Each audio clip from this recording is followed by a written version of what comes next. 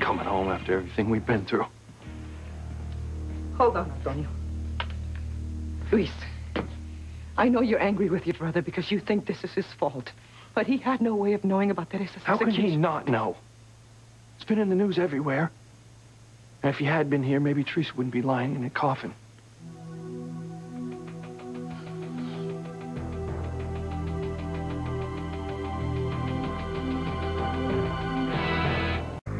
Are you sure everything's okay there, Mama? You sound kind of strange.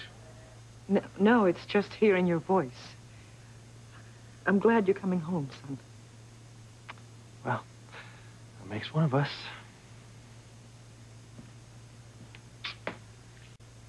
Un momento, mijo. Luis, I don't understand this anger with your brother. I told you. Antonio should have been here for Teresa.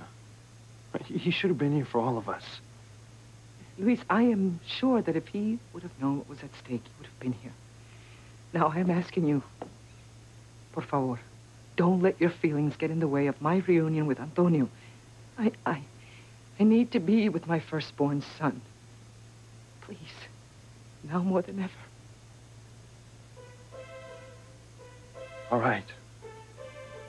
I'm sorry. I promise I'll try and behave, okay?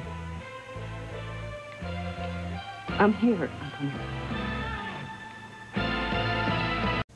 Phyllis. Yes, sir. Who did you think it was? I don't know. For a second, I thought you were Teresa. I'm sorry. It's only me. I didn't mean to scare you. No, don't be silly. I don't know what I was thinking. I just wanted to see if you needed anything. I feel so terrible. Your sister was very good to me. She was my favorite Mrs. Crane.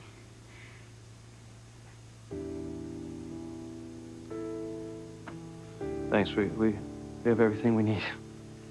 I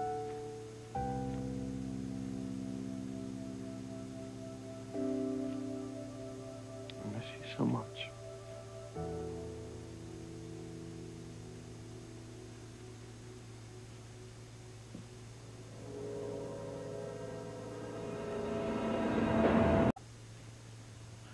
Hearing from Antonio is the answer to my prayer.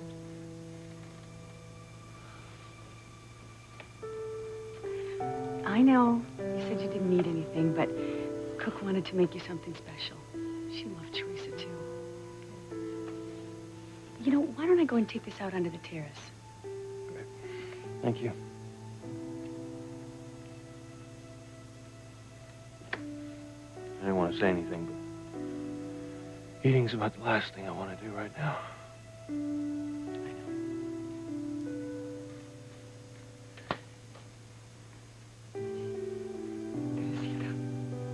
I'll be back, Mia. I still have some prayers I want to say for you.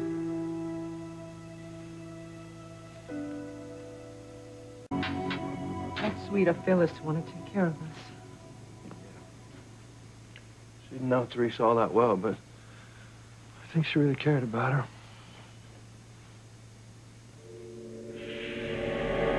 Look out, Teresa. Luis, what is it? Look through the window. It's Teresa.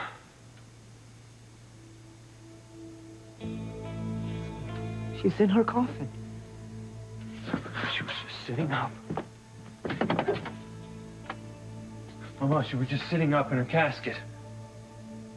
That's not possible, Luis. You're just tired. Or am I? You said that you saw Teresa last night in your bedroom. Luis, we are both exhausted. I would love nothing more than have my daughter back. But that's why I'm so grateful Antonio will be coming home. Oh, so you think that I'm losing it? No, I don't. But you have been through the same trauma that I have, and I think it will be best for both of us if someone with a clear-thinking head is here. All right, fine. Whatever makes you happy. Please, don't be angry with him. How do you expect me to be civil to someone who doesn't even give a damn that his own sister was executed? All right, fine. You want to let him off the hook this time? Go ahead. Not me. Not this time. Not ever.